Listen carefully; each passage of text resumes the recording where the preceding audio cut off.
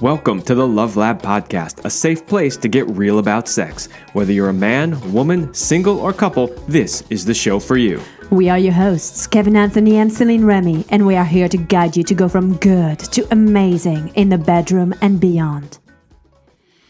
All right, welcome back to the Love Lab Podcast. This is episode 219, and it's titled, When You Wish She Did That, Small Cock Syndrome and Prostate Orgasms.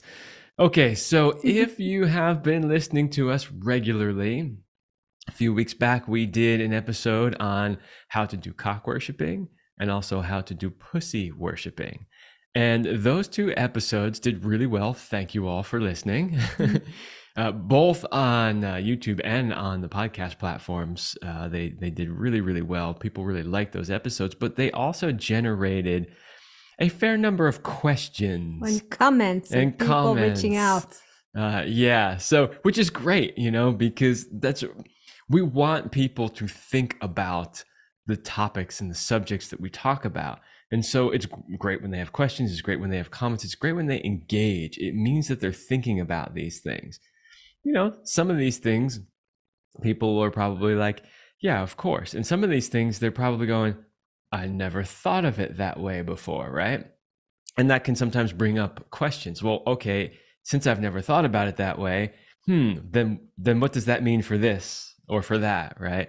So we have a few questions here related to that we think are great questions and really give us an opportunity to expand on what we talked about in those episodes. So if you haven't listened to those episodes, I highly recommend that you go back and listen to them. They're fucking awesome.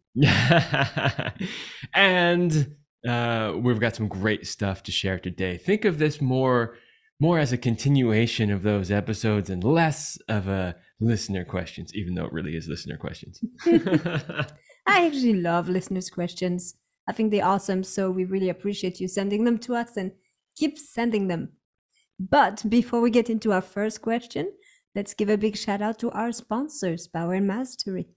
So if you want to join the secret club of men who are great in bed, then check out Power and Mastery at powerandmastery.com. It is the most complete sexual mastery training for men. Whether you want to have harder erections, last longer, or increase your sexual skills, there is something for you at powerandmastery.com. So make sure you check it out. Okay, so our first question comes to us from Josh, and there is a lot to unpack here. So I will read through the question first. And then we'll break it down a little bit. And then we'll break it down. We'll take it in little bits. Okay, so Josh says, what if I'm a pussy worshiper and she is not a cock worshiper? She basically is on autopilot. You said, why do you think women love vibrators? I bought her one, but she keeps saying it's too sensitive. Obviously, as a caring lover, I respect that. But also, as a knowledgeable person, it's obvious she's afraid to go over the edge. She's basically holding herself back from nirvana. What do? I want to do whatever she needs, but she doesn't really care what I need. We love each other, but I worship her pussy. She doesn't. I worship my cock. She doesn't. Woo! Woo! Okay, yeah. So there's a lot here. Let's just take the very first sentence. What if I'm a pussy worshiper and she is not a cock worshiper? Well, remember that these things are not I'm giving so I can get. It's not a this or, a tit for tat kind of a thing, right? So if you're a pussy worshiper and you love worshiping pussy, then worship pussy. And if she's not into worshiping your cock, you can't make her do that. Unfortunately, you can't. No. Now, you can suggest that you would like it. I would say that in a loving relationship, we sometimes do things for the other person, even though it's not really our thing, but we know that the other person likes it. So if she's not a cock worshiper, maybe she's not going to on a regular basis do all those things that we discussed in our cock worshiping episode, but she might be willing to do it from time to time.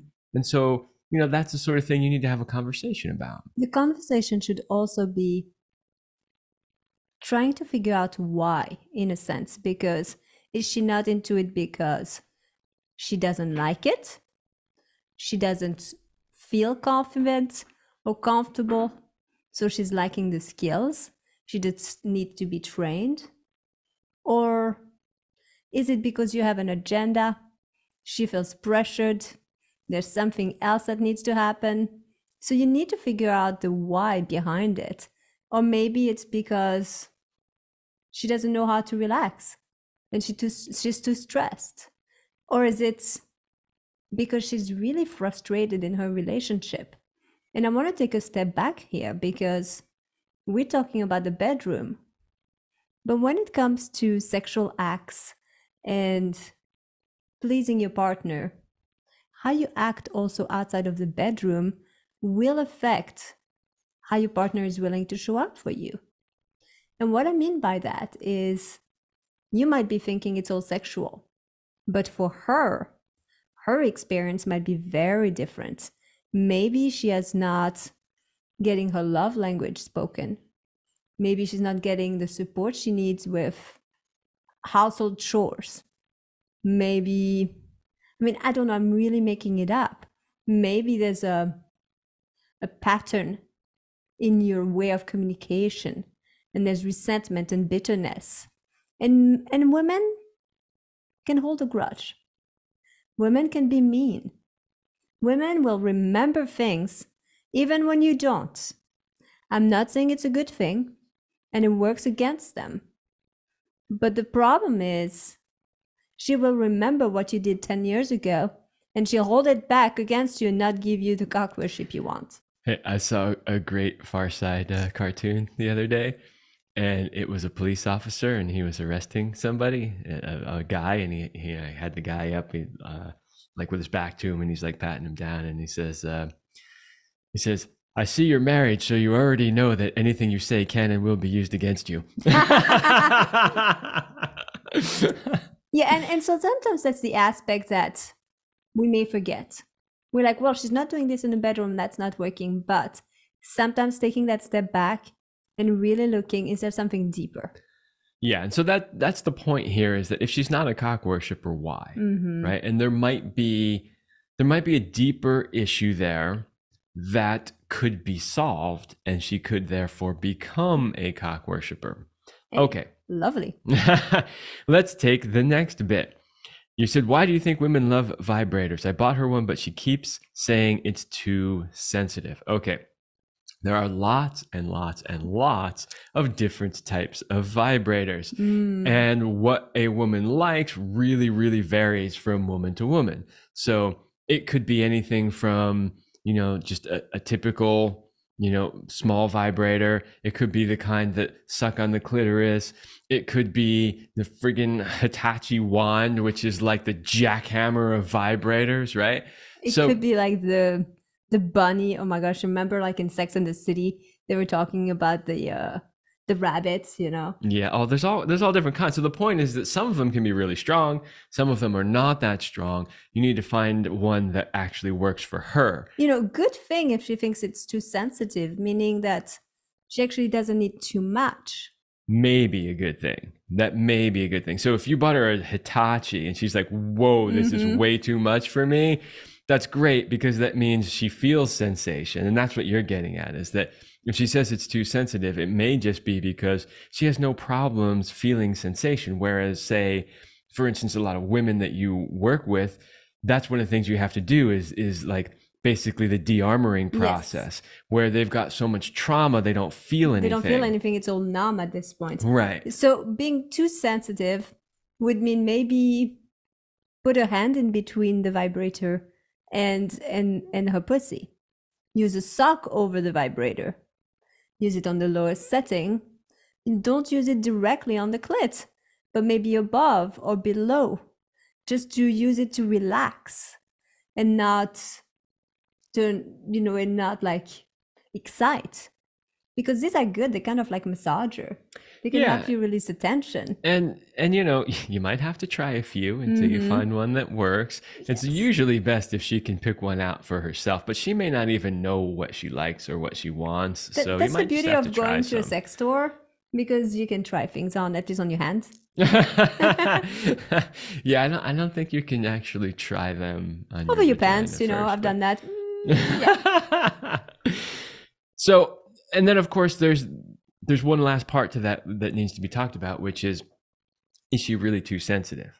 In other words, there may be trauma there that does the opposite thing, right? So trauma can cause women to numb out and not feel anything, or to be overreactive, right? Good point. So that's another thing that needs to be looked into is she really too sensitive, or is there some sort of trauma thing? And it's a defense mechanism where it's like, don't go there, don't touch.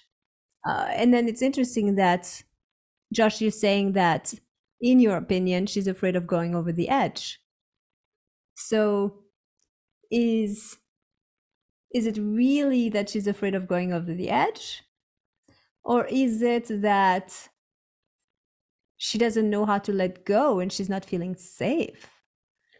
Safety, that's a good point. So there could be an element of safety where she doesn't feel safe enough to let go. But there is a possibility too, and we know nothing about her background. But if you are, just from what you've written, Josh, if you really are, a caring lover and somebody that respects her and somebody that really wants to do whatever she wants, then you sound like you're doing the right things, meaning that it may not be you who is not creating a safe environment. So you could be as safe a person as possible, but there may be some trauma there from past relationships or childhood or whatever it is that is not allowing her to really let go, as you said, Céline, and access her pleasure. And maybe it's not something that the two of you can solve together. Maybe you need a third party to help you see things differently because you guys are stuck in a certain way of relating. And I see that with some of the clients that I worked with, where sometimes, there's a dynamic that's created, and then that's kind of what you experience. And having somebody else who can step out and be like, okay, here's what's at play. Let's try new things. It can really help you. Yeah. And that, working with somebody else can really help you get to that core root of why you're not allowing yourself to access that pleasure. I think I want to move to maybe the last part of the question before we get to our next question. But you did bring up a point that she's not a pussy worshiper either.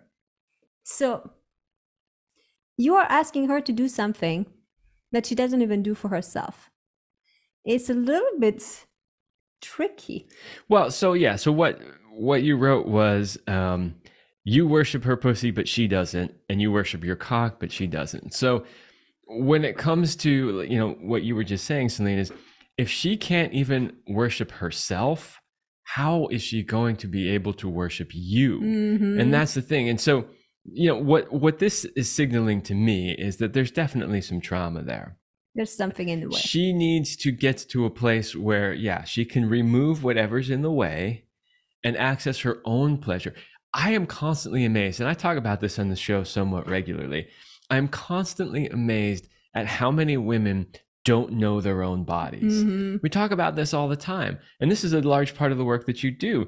And we've seen this not only in the work that we do, but we've seen this in the work that other professionals who do what we do, their experiences as well, where you could do something as simple as an exercise, having a woman sit down and look in a mirror at their vagina. And they have all kinds of emotions. They have tears. They go, oh my God, I never saw it like that before. Like I never knew that it even looked like that. There is so much disconnection with women and their own bodies, their own vaginas. And so really what I would suggest for her is that she do some of that work to get in touch with herself, get to know her vagina, get to love it, get to love pleasuring it. And I think that would go a long way in helping her open up to all these other things that you want to do with her. And again, it has to come from her. You may wish it, hope for it, but ultimately it has to be her decision. Hopefully you can be good at inspiring her. Maybe, just maybe, you could get her to listen to the Love Lab podcast episodes because there's tons and tons of stuff there that could be really, really helpful for her. But, don't give up, Josh, but also don't push. just know that there's something there that she needs to work on. Be a loving, supportive, caring partner. Start, loving conversations where you can talk about these things, and just let her know that you're willing to support her in any way that she needs. Exactly. And make time. Make time to explore each other without any pressure, and see where it leads. All right, so let's move on to our second question.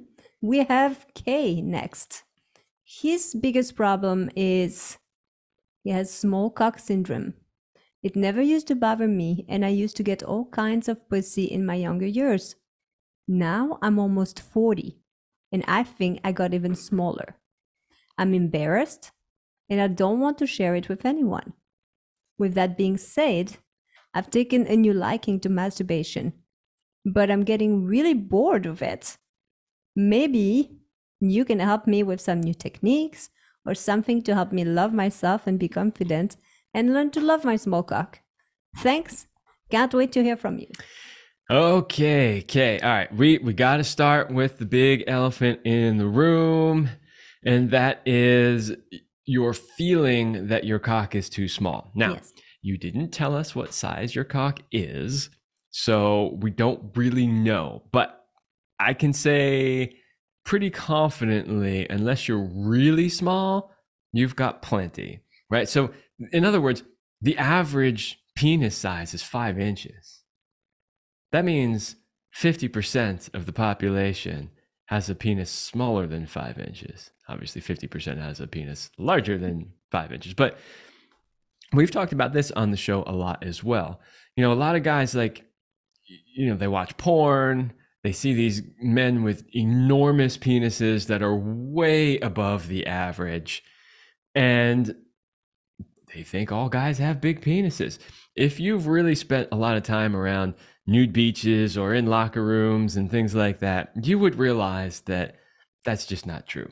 Like, a lot of guys have smaller penises. So I was, I'm part of like different groups on Facebook, and there was a poll that was being made, and it was literally about does size matter? And there were over 100 women who answered. So it's just for women, that group, right? And I was really curious because we've done shows on that. We did a We've show done on videos. Does Penis Size Matter? Yep. It's something that we talk about because I know it's a real issue. And what was fascinating is this is not just coming from me. This is coming from over 100 different women. The answers were all over the place. So yes, for some women, a big cock is an absolute necessity. It just is. But for a lot of women, the most common answer was, it's not what you've got, it's how you use what you have. And so for most women, it was more important how in tune you were with your body and what you could do with what you had rather than the size. For most women, they prefer a very attentive lover who can pay attention to them and is not just distracted by, hey, here's my big dick, Yeah. So, there's always going to be some women that just want or need a big cock, but they are the minority. They are absolutely the minority by quite a lot.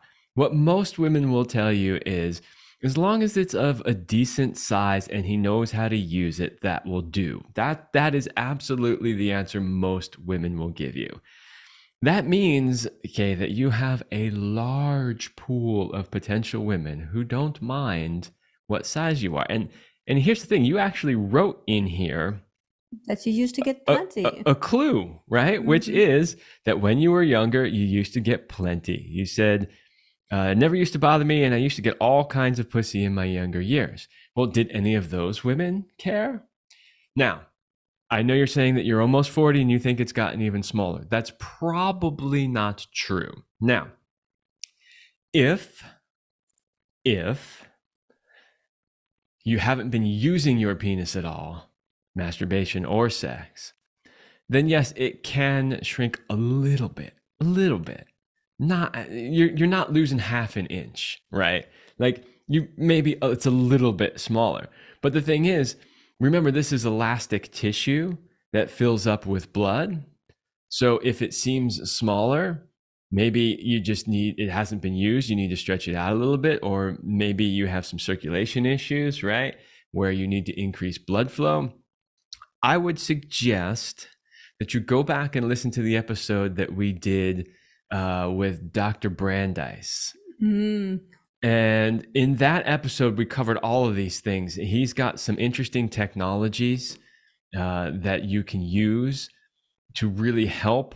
They are working on something now where they're it is episode 186, The Modern Disaster of Men's Sexual Health and How to Fix It with Dr. Justin Brandeis. Yes, that is the episode. And don't let the title fool you. There's a definite discussion in there about size and some new technologies that can help you. Yes. So for sure, go check that out.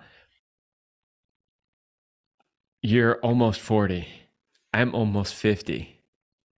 My penis hasn't shrunk. But here's the thing. I use it. Not only do I use it in sexuality with my wife, but I also give it testicle massages and genital massages. And, you know, if something happens due to somebody's health or whatever, and we can't have sex for a while, like I make sure that it gets some movement and some use, right?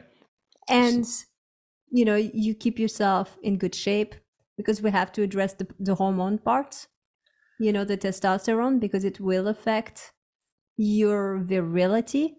It's going to affect your drive and your desire, not so much your penis size. No, but it's all like mental too, right? Well, because if you don't have the drive and desire, then you're not using your penis, in which case, you know, use it or lose it kind of thing. But it's probably not any smaller. Most likely what's happening is you've lost the confidence. That's most likely what's happening. So if you got plenty of pussy when you were younger and the women didn't mind, then you are perfectly capable of getting plenty of pussy today, and they're not going to mind either. What I find interesting is that you mentioning, Kay, that you're getting bored with your masturbation. So your masturbation is basically not working for you. And what that tells me is you're probably still masturbating the way you did when you were 15. And guess what? Midlife, we want different things. So do the women you're going to have sex with. We want a different kind of sex. What used to work before is not going to fly anymore. Yeah, independently of your size. That's a really great point, which is that, you know, obviously when we're young men and we're masturbating, we're just like going as fast as we can just because we just want to basically have an ejaculation and don't want to get caught, right? And so we just learn to do this sort of quick and dirty, right? Whereas now that you're older, you might need more than that. Like take some time, you know, put yourself in a nice environment, play some music, whatever, you know, relaxes you, and use both hands. Slow things down. Use some lube. You've done a few masturbation technique videos. They're on the YouTube channel. Yes. So just go to the YouTube channel, use the search function, because there's hundreds of videos on there. I know, I think we have like 250 videos or 300, I don't know. So use the search function and search for that, and that will give you all kinds of potentially new ideas for how to improve your masturbation practice. Really, I think what needs to happen here is you just need to get your confidence back. You just need to be like, hey, you know, my penis is fine. I can do the job, you know, and we've talked about this too. It's like women only have nerve endings so deep into the vagina, right? So you don't need a super long penis. And when we're talking about, you know, hitting the G spot, we're talking about like a knuckle and a half of your finger. Like your penis is definitely bigger than that. 2 inches, 3 inches. Not even, right? You know, so the point is that as long as you're at least, you know, 2 to 3 inches long, you can penetrate, you can hit a G spot. You know, you couple that with some good foreplay, some good tongue and finger techniques, and the ability to last long enough, you're going to be good to go. So I think it's a perfect segue into the invitation to work with you, Kevin, because I'd say, Kay, really work with Kevin if you want to increase your confidence. Get into our course, Sexual Mastery. That's another option. But do something. Know that you've lost your mojo. Don't blame it on your cock. Just do the work to find it back and be in love with yourself just the way that you are. Yes. Great advice.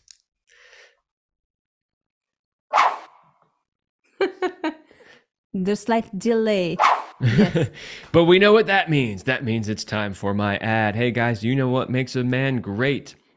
You know the kind of masculine man that women are irresistibly attracted to and want.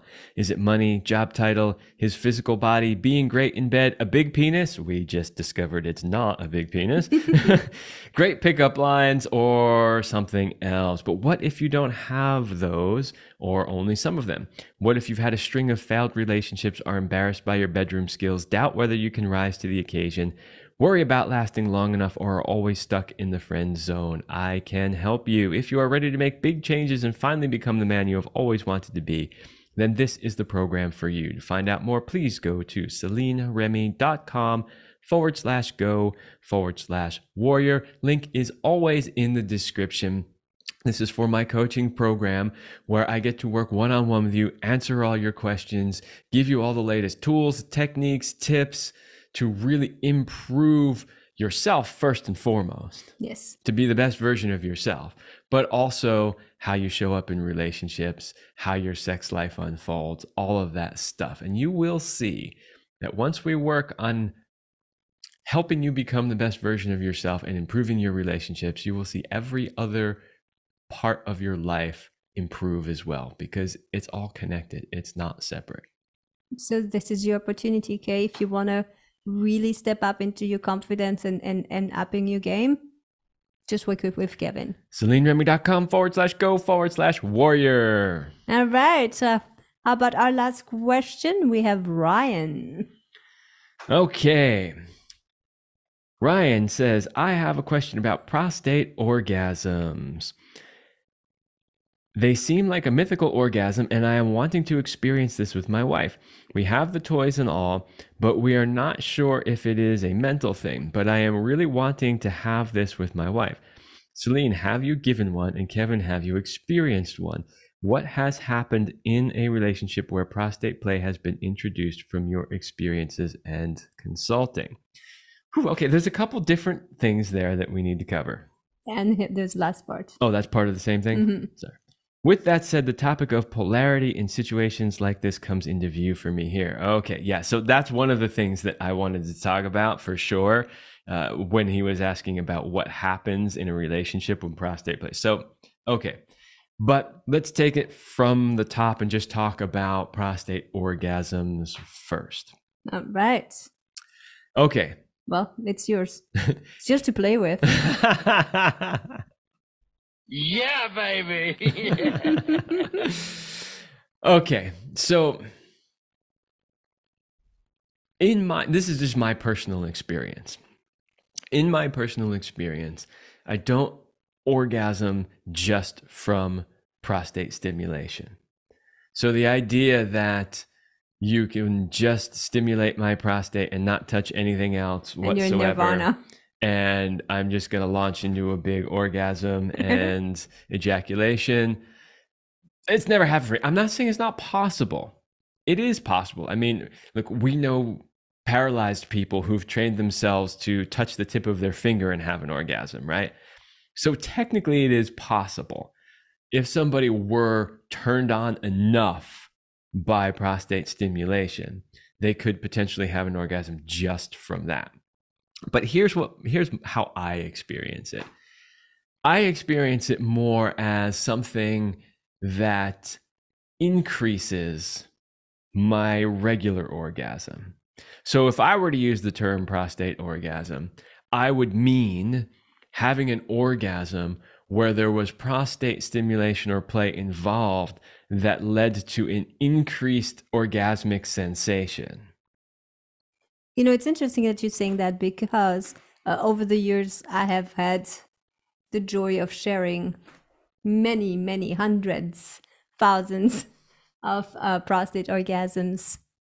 And you're right. I think there's a misconception that you press the button and suddenly you go to like this place. For most men, it increases the sensations on their penises. And it's the coupling of the prostate with the penis that goes to a different world. Yeah. So, assuming you have a healthy prostate, having some touch or pressure on the prostate can be an enjoyable sensation. So, anything that adds pleasurable sensations while your cock is being stimulated is going to increase that, right? I also want to mention that it's very common for prostate to be numb for a while, where a man doesn't feel much. Or, if you're older and you have an enlarged prostate, which many, men over 40 do, you might even have some discomfort initially. Yeah, well, I don't want to go there just yet. Okay. I want to talk about numbness, because I think that it's similar to what women experience with the G-spot, where it takes a while for this to awaken. So sometimes a couple will try prostate play and be like, I didn't do it, or nothing happened, so I guess it's not meant to be. And you have to give it some time. Even with you, it took quite a few practices before you really got into it. Remember, Yeah. like it was... I wouldn't say that it was because it was numb. No. I think for me, I just needed to get used to relaxing into it. It was something that was relatively new, and I was like, okay, not sure how I'm feeling about this, and then eventually I learned to relax into it. Yeah. And you're right. The third option is that it could be painful, but it's usually painful if you tensed. So usually I always tell people, don't push if it's like tight and the person's having pain. And yes, it can be painful if there's a prostatitis or an inflammation or something. And that again is a tricky one, I would say, to kind of always stick with, a professional. Have your doctor know what's going on. But I will also mention that I had a client that had prostatitis, and we did regular prostate massage, and he was able to get off his meds. Again, with supervision of his doctor through the regular massage, and that worked. Yeah, I want to add one more thing because, basically what I was saying is, well, you're not going to orgasm just from stimulation of the prostate.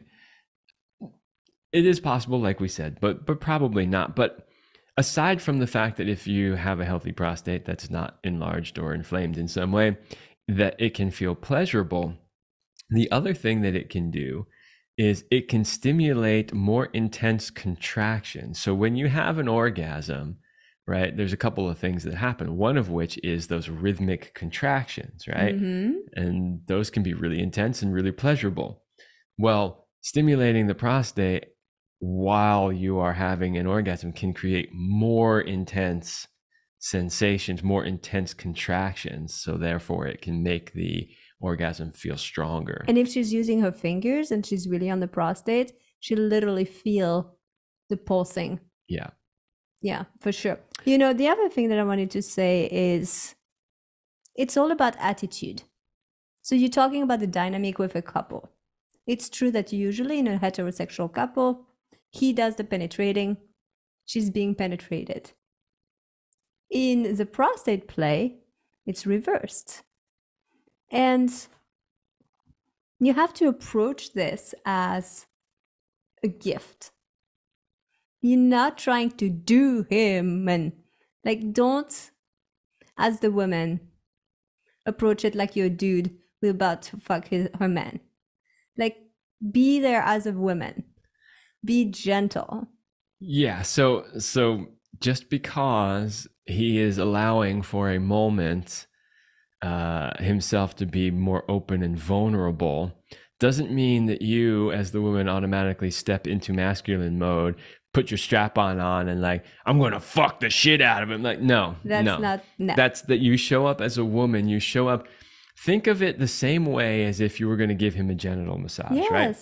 He's going to lay back and just allow you to just worship his cock.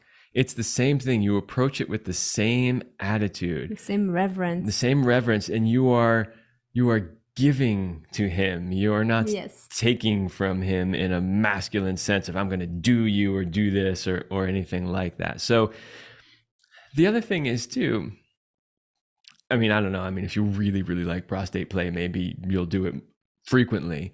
But just because you are okay relaxing and letting a woman, give you a prostate massage or do some sort of prostate stimulation while you're having sex, doesn't in any way mean that the dynamic, the polarity in that relationship has shifted. Now, if every time you have sex, you're like, I want to be the bottom and bend over and can you put your strap on and peg me? Like if you're doing that all the time, then your polarity is reversed, right? And you're in the feminine and she's in the masculine.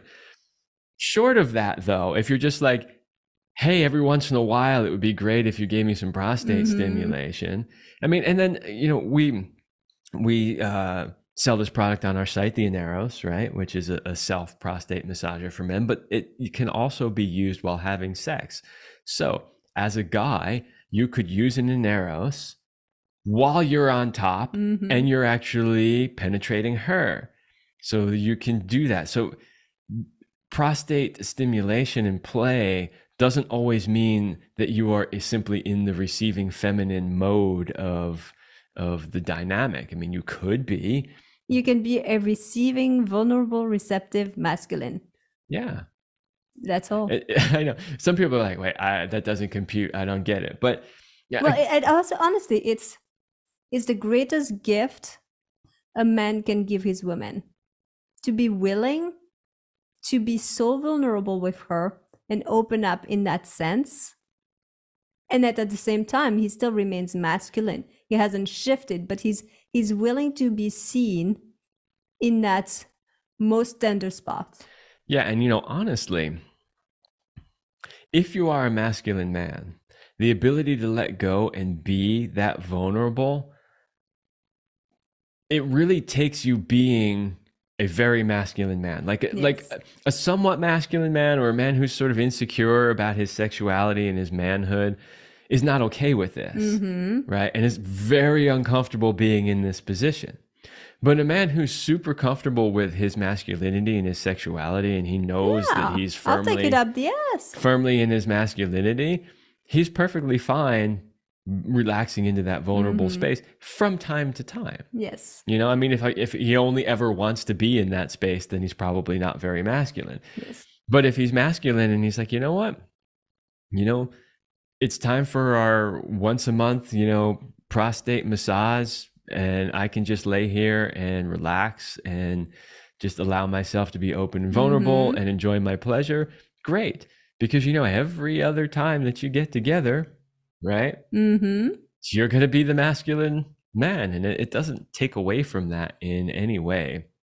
I was going to say, I know we have a whole prostate show. We have two prostate shows. One was way in the beginning. I know. Episode. Okay. So the one you want to check out, I think it was episode 7 or something. Something like that. That's the first one. The second one was episode 137. What you need to know about the prostate and prostate massage. So if you want more, Ryan, on the how-tos, check out this particular show. Yeah, at 219 episodes now, I know when you're in your podcast app, you have to scroll forever to get to some of those older ones. So I'm sure a lot of people never even see how much content there really is there. Yes. But so far in this show, we've referenced 4 or 5 previous shows that are worth listening to go more in depth. Yeah. So if you want to know more about any of these topics that we've discussed today, we've literally done entire shows on them. And, we did our best to answer your questions in this episode. And if you want to go even deeper, pun intended, then go check out those other episodes as well. I love how we went full circle with the approaching the prostate play just like you do the cock worship. So that's how we started it, you know. Jim, we didn't even plan that. I know, but it's so good. All right. Well, we hope that answers all of the questioners for Ryan, Kay, and Josh. As always, you know, feel free to send us questions. We love doing these episodes. We hope that it's helpful. We know that even though there's only a certain percentage of people that will actually get up the nerve to ask us a question, we know that many, many, many of you have these same questions. And so that we know that doing these episodes can be helpful for far more people than just the person who asked the question. All right, that's all for this episode, and we will see you next week.